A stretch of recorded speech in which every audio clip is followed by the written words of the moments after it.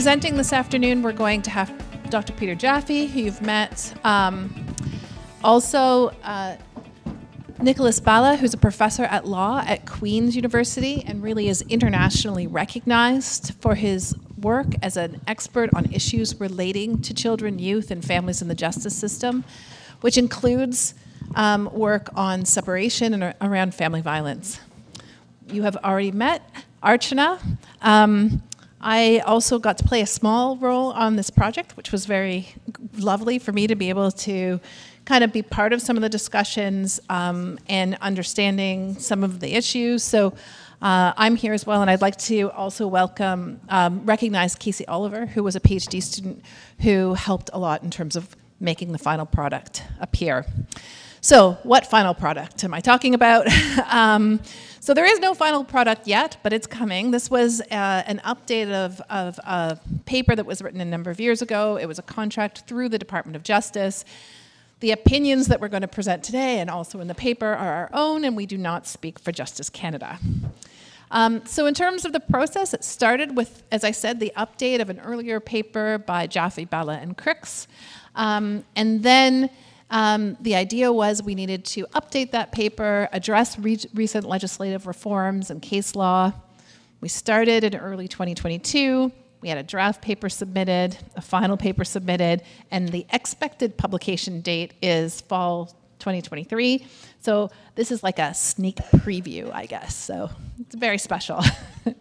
The primary audience for this work are really you, lawyers, judges, family justice systems professionals, and to some extent, self-represented litigants. And the paper itself does a review of some of the literature on family violence, updated, and then really gets into the issues about what's needed in terms of family violence and post-separation parenting, what kind of paradigm shift is needed, and what are some of the emerging best practices. And with that, I will turn it over to our presenters.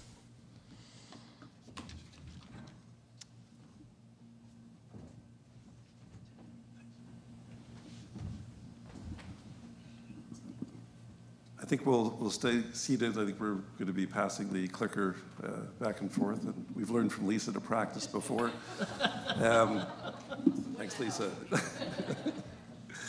That's a very exciting paper, and I can't wait till we can share it. I have sent it out secretly to 1,000 people, and hopefully they'll be circulating it.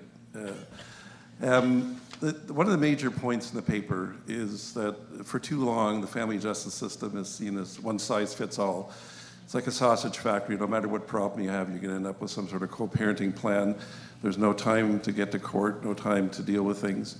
And that plan works well for 80% of separating couples who are going to benefit from mediation, parent education programs, collaborative lawyers who agreed not to fight. But there's some cases that need an off-ramp off this superhighway of settlement. And there's obviously need an off-ramp for cases that are extreme conflict. People are not going to hurt each other or the children, but you can never be with them at the same school concert or baseball game. You have to come up with a parallel parenting plan that keeps them far apart from each other. But then there's cases that deal with family violence, where you really need a whole different analysis. Those are cases that require specialized assessments, looking at risk management plans. You need specialized counseling programs for children exposed to intimate partner violence. You need to have a primary parent responsible for decision making, and you might have to consider supervised parenting time. So the paper really deals with this off-ramp, recognizes that family violence is widespread and serious, and there's different remedies that are going to be required. All of you know too much about power and control and coercive control. It's now in the law. We're all trying to catch up. The one thing that we have to recognize is that family violence is gendered. Each case before the court is unique. You know, just because you're a man or a woman doesn't mean you're abuser or victim. We know that men are victims, women can be violent. There's violence in same-sex relationships.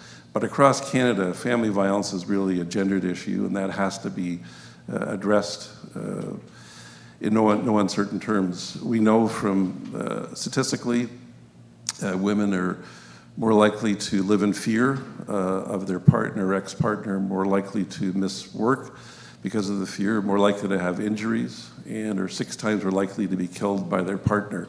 So the reality is that family violence is very gendered, and we have to address that context. Thank you, Peter. So as we've been discussing today, abuse may involve physical violence or threats, as well as financial, sexual abuse. And a key issue is the emotional effects, coercive control. And in fact, one can distinguish between cases where there is emotional control with that physical violence and cases where there may have been some physical violence, but there's not that level of emotional control. And I think that's an important factor to be kept in mind.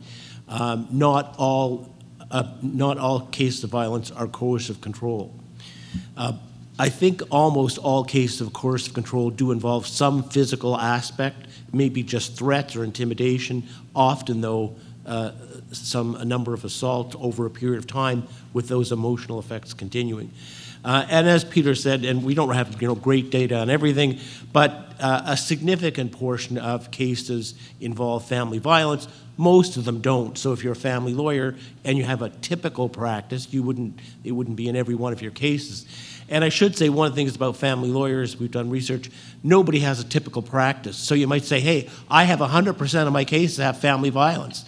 Well, that speaks to probably, you're working at the Schliefer Clinic or whatever.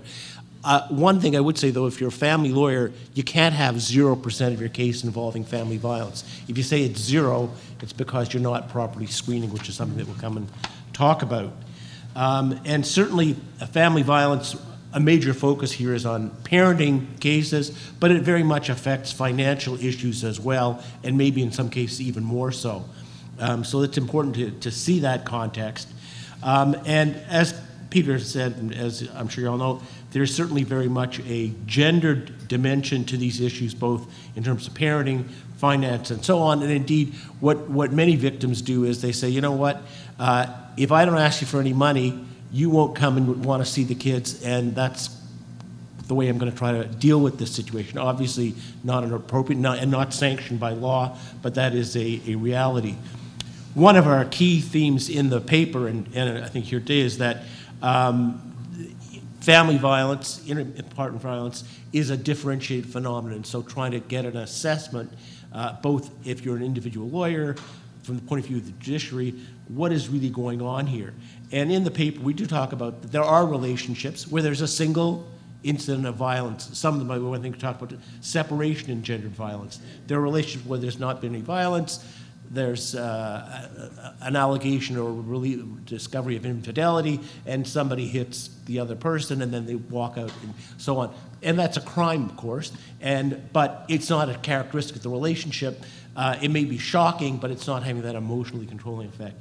But there are other relationships, and probably more common, where the violence is ongoing, repetitive, and that's where you have the greatest concern. And a key point that's been mentioned many times here, separation is a time of heightened risk of physical violence, homicide, and so on. One of the issues is, of course, from the perspective of lawyers and judges, is how do you prove that this has occurred? And also, are there false and unfounded allegations of family violence? But that was asked in a session today. And of course, the issue, yes, it turns out women do lie. And women are mistaken, and different people are mistaken. But seeing that in a context, which is that most, and by the way, when you say, are women who report domestic violence ever either mistaken, exaggerating, dishonest, some sort of spectrum in there? The answer is context really matters. So if you are sitting in a hospital emergency ward as a physician and you see women coming in and they're injured and they're sort of, oh, they just fell down, and then you ask some more as a doctor, and you discover that actually, they say, well, actually, he hit me. You probably have a 0% false allegation rate. Right? I mean, there's no incentive, and indeed, there's if you're in a family court, it turns out by the time you get to the litigation process, there's a certain rate of unfounded allegations. Some research suggests in family court it could be as high as 25% of the cases that get to trial are unfounded / exaggerated and there's obviously problems with that, or questions about that research. I'll come back, by the way, and talk about, that sounds high. Alienation, which is another concept we'll talk about. The rate of unfounded allegations of alienation is about 75%. In other words, you get a lot more false allegations of alienation, unfounded. We've mentioned Berengret and Grebliunis. We mentioned the role of the Supreme Court of Canada, and certainly Berengret and Grebliunis is an extremely important case. I would say the most important family violence case maybe in Canadian history. Of course, we had other cases, Lavallee and so on, but certainly from the point of view of parenting, recent, very significant case that discusses family violence from many perspectives. And I assume you've all read it, but it turns out one of the things I do, I'm a law professor, of course I don't go to court, I don't have clients, all I do is sit around and read case, and I would say, with all respect, there seem to be some judges in Ontario who are writing decisions who don't seem aware of this case, because they actually cite other cases that were reversed by this case, and they seem to have missed this one. So if you're a lawyer in a family violence case, or for that matter, a shared parenting case, and maximum parenting time, some of you have heard the concept of maximum parenting time, and we were so lucky to have Justice McLaughlin here, but she and Gordon Gertz talked about maximum contact, maximum parenting time. In Berengret and Grebliunis, they specifically say that is not the law anymore. We don't have a maximum parenting time concept. Parliament says it's not there. The Supreme Court of Canada says it's not there. There are some judges in Ontario who seem to still be citing that. So you want to talk about this case. And certainly this case directly addresses every issue that we're talking about in this conference about the significance of family violence. She cites some of our prior work about the fact that family violence has grave implications for the development of children. Really nice to hear the Chief Justice talking about that. But Justice Karakatsanis says recognize it in a more in-depth way, and talking about that, and the fact that that family violence does not necessarily end, or the emotional effects on the children don't end at the point of separation. So it might be that one can say, oh, since we separated, there's been no physical violence, but the emotional effects will continue into the litigation process, this idea of litigation abuse. And in fact, on the facts of this case, one of the key things was, yes, the last physical assault was when they separated, when the woman left her husband, but he continued to abuse her, emotionally harassing emails, affidavits, and so on, right through the trial process. And certainly recognizing this issue of proof, and so saying, recognizing that it's notoriously difficult to prove, and then there are real questions. Do judges ever get the facts wrong? I mean, judges are in the business of credibility assessment, can be extremely difficult. But she points out that if there's even one incident of physical violence is proven, and the emotional effects may well be ongoing and need to be taken into account.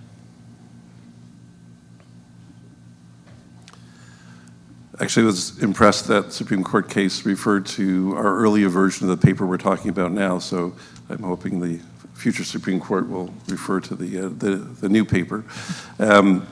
We have a number of handouts as part of our publication dealing with coercive control, because that's one of the hardest things to explain. It's not hard to explain if you're working in a shelter for abused women in 1973, but it's hard if you're a lawyer in 2023. We've always been talking about it, but now it's there in law and people have to start thinking about it in terms of what it means. And coercive control as defined is really, it's amazing to me the way it's been defined, because it's defined in all its possible forms, including engendering fear in family members who may fear for their safety from being exposed to the violence. So I think that's a very important and exciting part of the legislative change. Part of our handouts that we've produced for lawyers and also mental health professionals who may be involved in doing assessments for the court or providing assistance, or mediators, is being aware what's the impact that you might see in victims of coercive control. Not only fear, not only feeling worn down emotionally and financially, and Nick will come back to financial abuse as an important aspect of Coercive control doesn't end with separation. It continues and takes other forms, including litigation abuse. Survivors who may not be able to trust their own decisions. I had an interview recently with a survivor and asking about different forms of parenting time. And I was just probing, asking questions, and I could see every question I led the survivor to come up with a new plan, saying maybe she wasn't being generous enough. You know, she couldn't trust her own decision-making, thought she was being too hard on her ex, rather than remaining focused on children's safety. So it's, I think many survivors can feel like over time they are feeling crazy. Gaslighting is a common technique now. I know that sometimes the term is overused, but it's important to look at all the different forms of coercive control. I would suggest that every family lawyer doing this work needs to have some checklist, needs to have something like this laminated at their desk to make sure they're really asking the questions. I think all too often, I think lawyers expect the clients to be the experts. I mean, the litigants have the lived experience, but they don't understand how to frame things that may be essential in law in terms of how things are presented. So it's important to recognize all the different forms of coercive control. And ultimately, the most important thing is coercive control has to inform parenting decisions, parenting time. You cannot make findings of coercive control and expect couples to be co-parents and have joint decision making. It creates a never-ending war with a power imbalance. So findings about coercive control has to lead to approaching cases very differently in terms of parenting time and parenting decision making.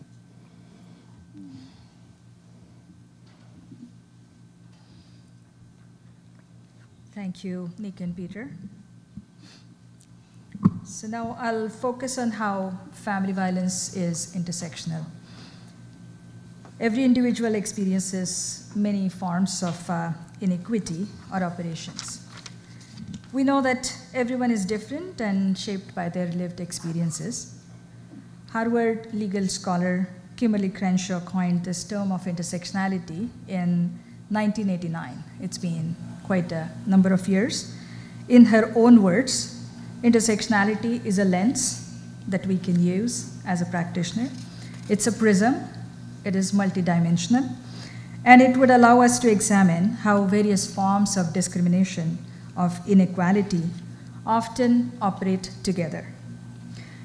So if we are aware about intersectional lens, we can better acknowledge and ground the differences amongst us.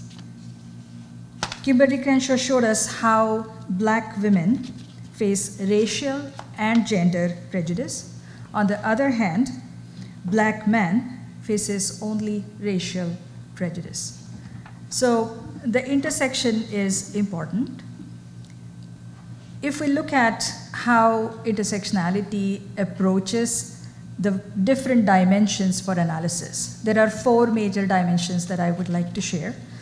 One is the oppressive experiences are synergistic. They're happening at the same time. Secondly, they're non-additive or integrative. So they're happening at the same time, but they're having a cumulative impact. The third one is simultaneous. They're happening, all the systems are working on that individual at the same time. And lastly, it is multiple. So these are the 4 dimensions. If we keep it in mind, it allows us to analyze anything that we are looking at in terms of facts from our client in intersectional light. With that, we can plot the subject location of individuals on the family's power ladder. In the context of family justice system, various factors can result in power imbalances between the parents. And the examples could very well be substantive knowledge or lack of it, financial or economic position, social status, cultural background, dominant personality, control over children, because we're talking about parenting, and the history of being a decision maker in the family. So we tend to talk about racial inequality as separate from inequality based on gender, class, sexuality, or immigrant status. But intersectional lens allows us to see how people are subject to all of these at the same time, and their experiences are not the just sum of its parts. It can inform our understanding of Section 15 of Charter. We were just discussing about that in the other context, which prohibits discrimination based on race, national or ethnic origin, color, religion, sex, age, or mental or physical disability. So intersectional framing is a concept of substantive equality. It's right of equal protection of law and equal benefit of law. So what we are trained as lawyers, this is what intersectionality allows us to do better as a framework. So it can be used as an analytical tool to analyze complexities of inequality, which is rarely caused by a singular factor. So we all think that we are playing on a level playing field, but we are not. We need to seek to understand the intersection of privilege and oppression within the person's wider context of family, society, culture, and religion. Diversity is reality, but inclusion is a choice. We all want to check our unconscious biases, prejudice, and discrimination is not just a word. It affects real people that we serve. World has become complex, multidimensional, and as family lawyers, we all deal with relationships. Researchers have debated that all relationships involve some sort of persuasion or influence. So the question is, when does the control become coercive? The answer is the feature of that relationship when it brings the fear factor, that's where it becomes coercive. Intersectionality is the framework which will be helpful for us to identify the context in which the family violence happens. So this is the research project in BC, how BC's family law system puts survivors in danger. When the family violence is raised, how does the legal system respond was the key central idea of this research. And the theme emerged, which is the key theme on this slide you are seeing. It says that women in our research raised how compounding issues, which is what intersectionality allows us to understand, impacts them through poverty, systemic racism, lack of affordable housing, disability, living in rural areas, being a member of LGBTQI2S+, or even having an immigrant status. In diverse communities, the impact of family violence is complicated by cultural aspects that are involved in it. For example, in certain collectivistic cultures, the family group takes priority over the individual's happiness. There is a high value in both family and public perception about keeping family matters private. So intersectional considerations are required to decide the most appropriate parenting plan in the context of family violence. That's what we are talking about. We need to consider an individual's life circumstances across diverse cultural context, which includes intergenerational trauma. Consideration of factors such as economic class, resources, or immigration status, race, ethnicity, indigeneity, religion, and disability is critical as well. So just to dive into an example of South Asian multi-generational families. Canada's South Asian population in itself is diverse, but there are many multi-generational families with expectations for traditional gender roles. A wife may be abused and controlled not only by the husband, but also by his parents. And in that context, UK has introduced laws related to recognizing coercive control through the extended family members. There may be pressure on abused women not to disclose abuse or even to return to abusive relationship. And it's not surprising if her own parents and members of the community would push for that reconciliation. Again, looking at impact of culture and the role of extended family, we have to look around us and see that there is a huge ethnic shift in Canada. There is substantial increase in number of people who identify as visible minorities. Almost 7.6 million people in Canada identify as people of color today. In the families of collective cultures, it's crucial to understand the role of extended family members, but even the courts have to recognize that they're dealing with these complex family patterns and different parenting traditions.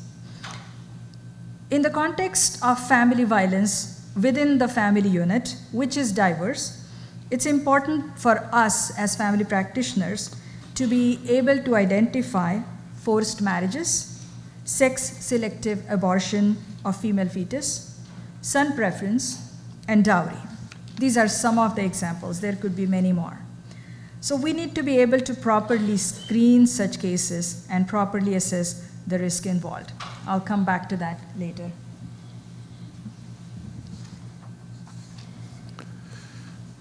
That obviously one of the themes that we keep coming back to is making sure that parenting plans obviously include an intersectional analysis and recognize that there's not going to be one size that fits all, especially with family violence cases. So obviously the key factors that we keep coming back to in our paper, and Nick will be summarizing it at the end, is looking at the nature of the violence, the timing of disclosure, whether it's the point of crisis or whether there's has been time for the court to gather proper assessment information and background.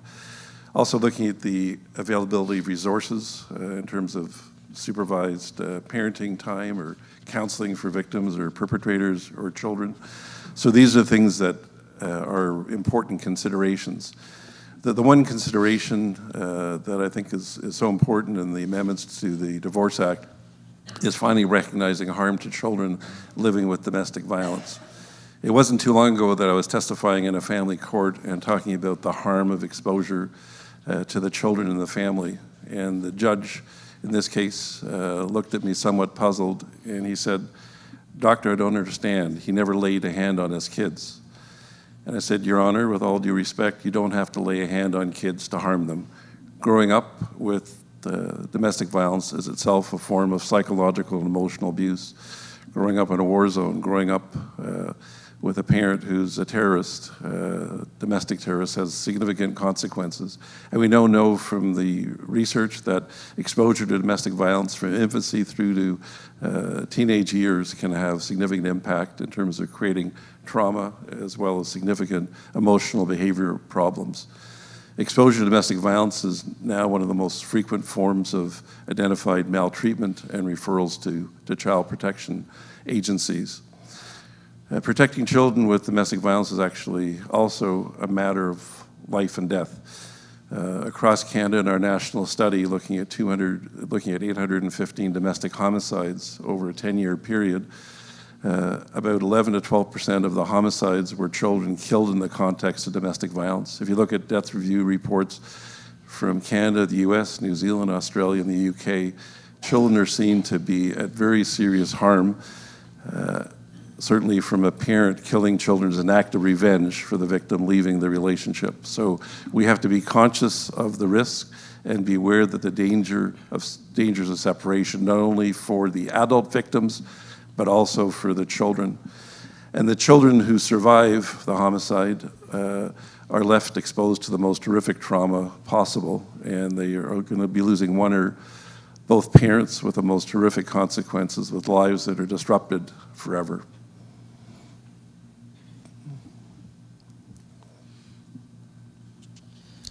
So coming back to the aspect of screening, and I'll just take the approach of screening for the family lawyers, but we can look at it from the triage at the court administration level as part of screening as well.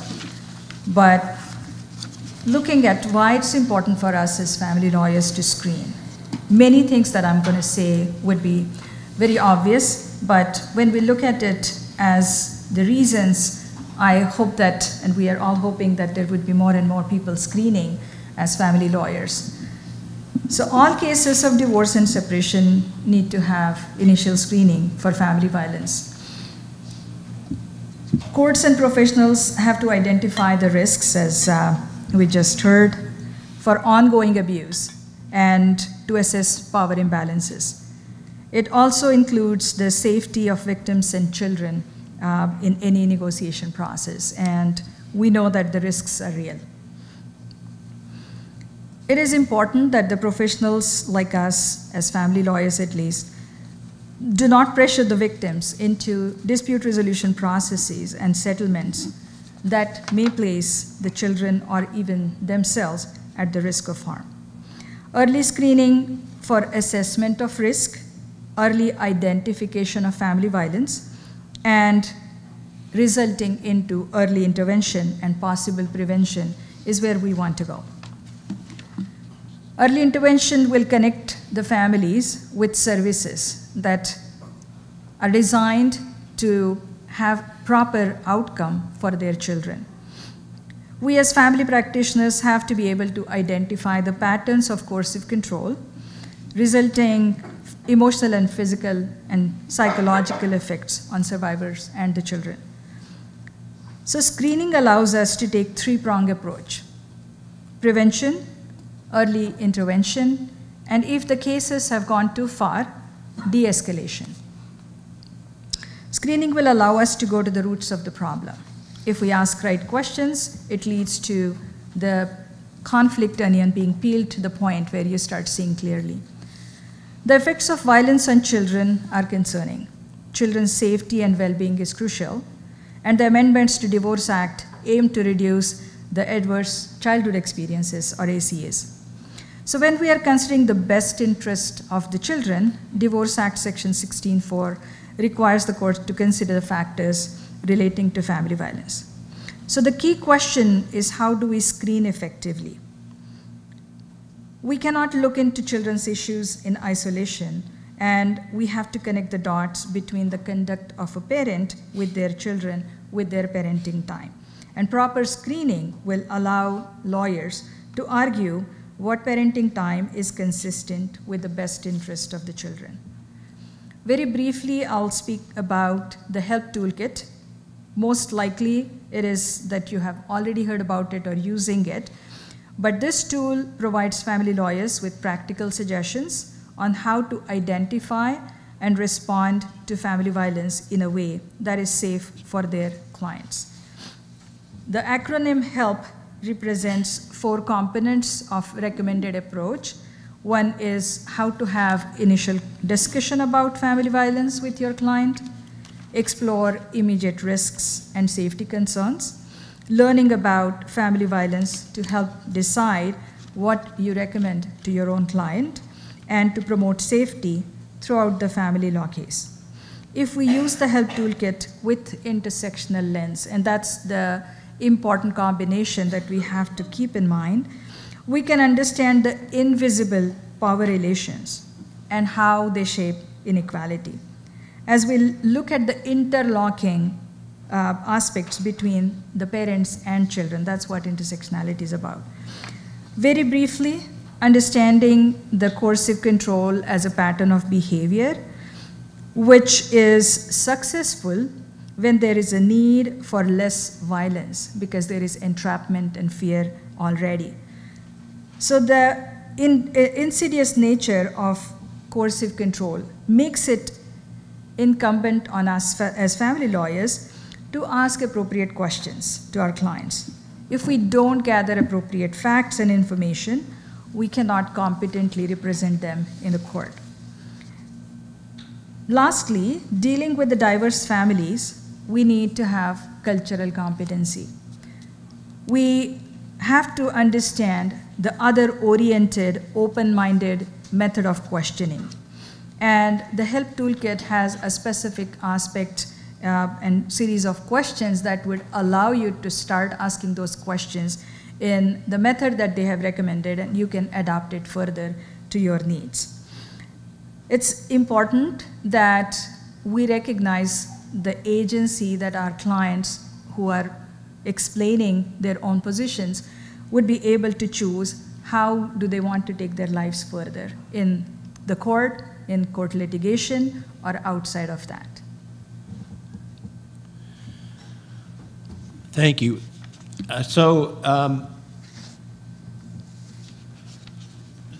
has been mentioned, one of our central theme probably is the need for a differentiated response to family violence. And one dimension of that is for lawyers who are representing perpetrators, alleged perpetrators, possible perpetrators, and there was a very good session on that this morning, recognize they have to be involved in some ways. I mean, in most cases, it's not going to be there's a victim, there's a perpetrator, the perpetrator will just go away forever. Sometimes that happens, but more often he, and it usually is a he, will be involved and should be involved. On some level, the children want or may need that or benefit from it. And so thinking about that, particularly for both the lawyers who are representing those people, very good discussion about how to engage them, how to get them to change over time. One of the things about family law in particular that's very both interesting and challenging is it's not a one-time thing. It's seeing the clients change over time. Not all clients can and will change, but in both family, domestic, and child protection, helping the clients to understand and get and recognize they have to change and getting them in touch with the resources that will allow them to do that is incredibly valuable. And a key part of that process, obviously also working with the victims.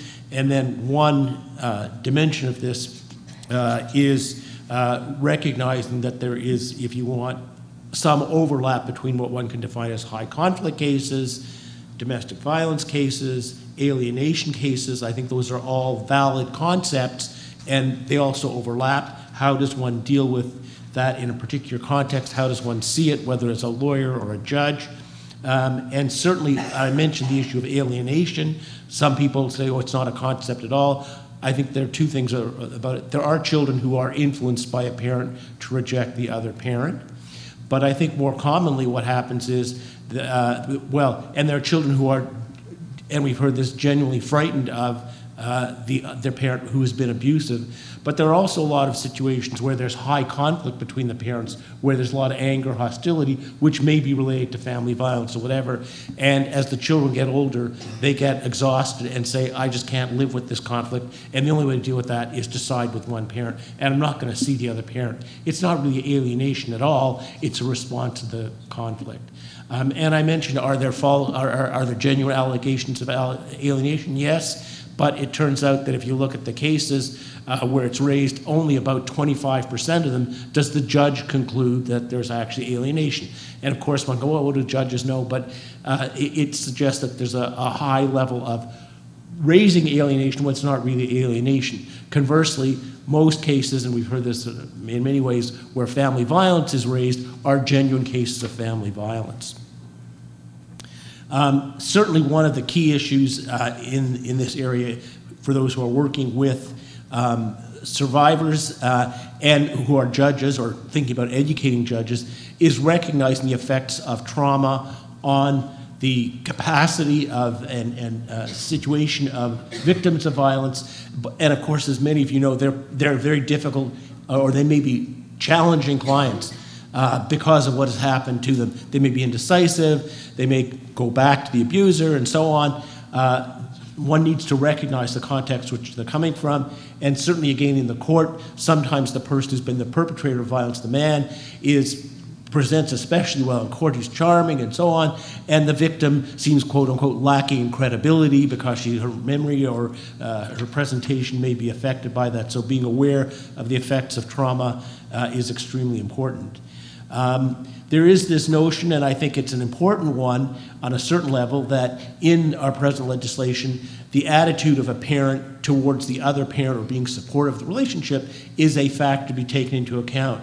And I think that most genuine victims of family violence actually want their children to have a relationship. They're not saying, I never want the kids to see him. They're saying, I want them to see him, have a relationship, but I want to be safe. How are we going to structure that? How are we going to do that? In some cases, it may happen right away. In other cases, it's going to happen over time. So thinking about that and seeing again the family process as a dynamic process is very important. Another issue that is raised, and there's a one of the brochures out there deals with the issue of litigation abuse. This is sort of an emerging concept. On one level, it's an emerging concept. On the other hand, it's been around since the beginning of family justice. That sometimes people are misusing the family process. In other words, one thinks of a judge, at least conceptually, as being someone who will resolve a dispute, listen to the evidence, resolve a dispute, and people were there in good faith trying to put forward their case. Often, especially when there's been family violence, the litigation process itself is being abused. Unnecessary delay. I think somebody was mentioning people who actually could afford a lawyer choosing to self-represent, making unfounded complaints to children's aid societies, police, and so on. There are many aspects to this. Violation of court orders is, again, another classic example. And while on one level, there are certainly women, again, who abuse the family justice process, and this is probably an area where it's not 8 to 2, but women will probably hear sort of 2 to 1 in the sense that men are more likely to abuse the litigation process, but there's certainly a significant number of women who defy court orders, don't properly disclose, and so on. But in family violence cases, the litigation process itself can exacerbate the condition of the victim and make it more difficult. And so being aware of the stress of litigation, and you're all on some level aware of the stress of litigation for your clients, but it becomes particularly problematic or challenging or destructive in family violence cases. I realize we're out of time, and we've actually used our time very effectively because we're almost out of slides.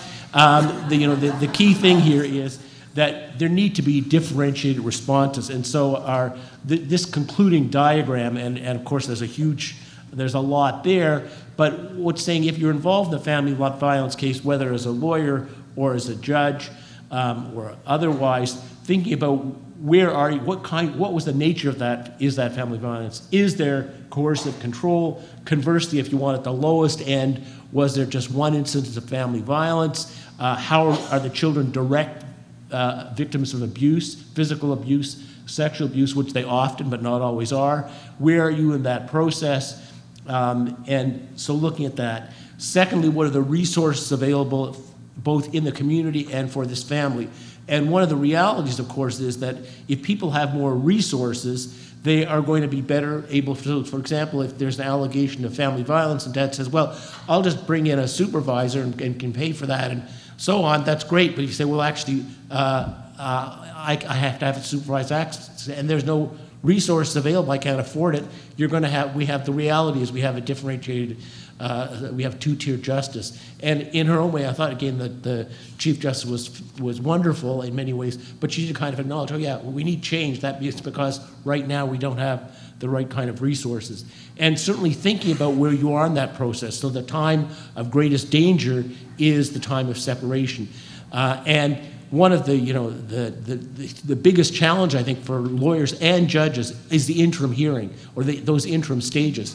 Because if you're when you get to trial, if it's 2 or 3 years later, you can say, oh, well, maybe there was a problem 2 years ago, but things have been fine since then. Or conversely, it's been escalating. This guy has been continuing harassment. So you know where you are when you're at trial. When you're at that interim stage, incredibly challenging for both the lawyers and and certainly the judges.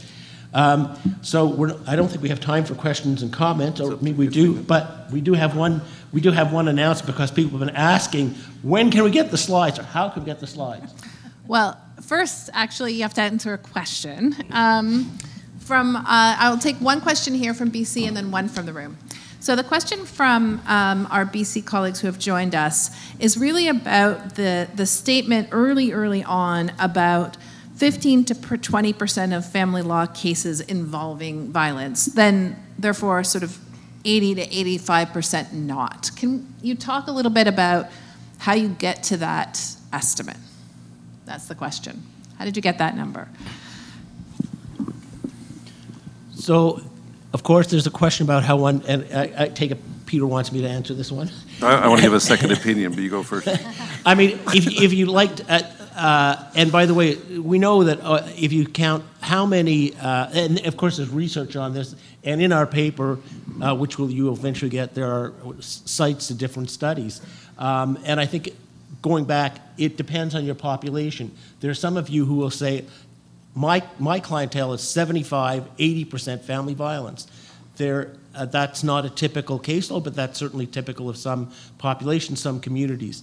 All of these, one can say, both the stats, by the way, vary by location. They also probably vary over time. One of the happy realities is we have a lower spousal homicide rate now than we did 40 years ago. We actually had a higher rate before. So you say, where are these? So there's research. If somebody says, oh, I think it's 28%, and somebody else, oh, I think it's 23%. A key point is it's certainly well under half, if you like to say, and it's a way more than zero. So it's somewhere in there. It's a lot of cases, but it's certainly not the majority of cases. But there are, if you say, can I cite the study off the top of my head? Nope, but if you send me an email, I'll send you some, there's my email address. I'd be happy to send you some research on that. Peter, you said you wanted a second opinion?